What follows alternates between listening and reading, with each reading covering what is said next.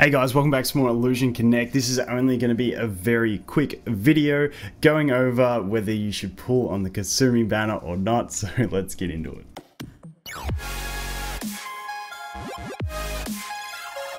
So the Kasumi banner. Go.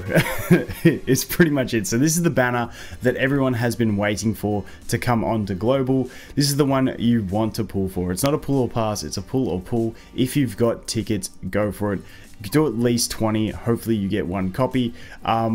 If you've been saving a lot, this is the one. If you've been saving the whole time, you go to 7 on. It's really handy. I might I don't know, I feel like I'll do this in a separate video. I'll see. I'll do at least 20. Don't know if we'll go to 70 because it gets expensive on the packs. But like, I really do want at least a Kasumi. Then I can start grinding away on her in the whatchamacallit, the Arcana. But she's so fantastic. So basically, when we look at it, her passive, when she appears, her crit damage is increased by 55%, and she steals all enemy invincibility and shield effects. Really strong. Really strong. Then we have this one. Kasumi attacks the enemy column, deals attack times 265% damage. She loses 40% HP, but increases crit rate by 60%.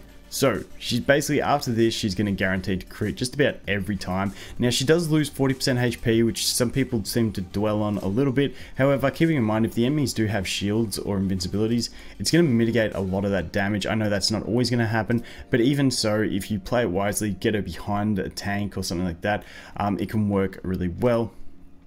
And then obviously, I can't remember what the lens up is on this one. I think it's increasing crit rate as well, or crit damage, one of the two. Basically, she's just a crit beast. So when you get a crit damage increase of 55%, which is huge. On top of that, after you first ult, you basically guaranteed to crit every time. If you can keep her alive, and like I said, if you do deploy her in certain comps against the right thing and get the shields or invincibilities, it's just GG. And the thing about this is, so a really strong team does become the what's her face team.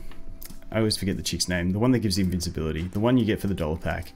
How have I forgotten her name? Phoebe.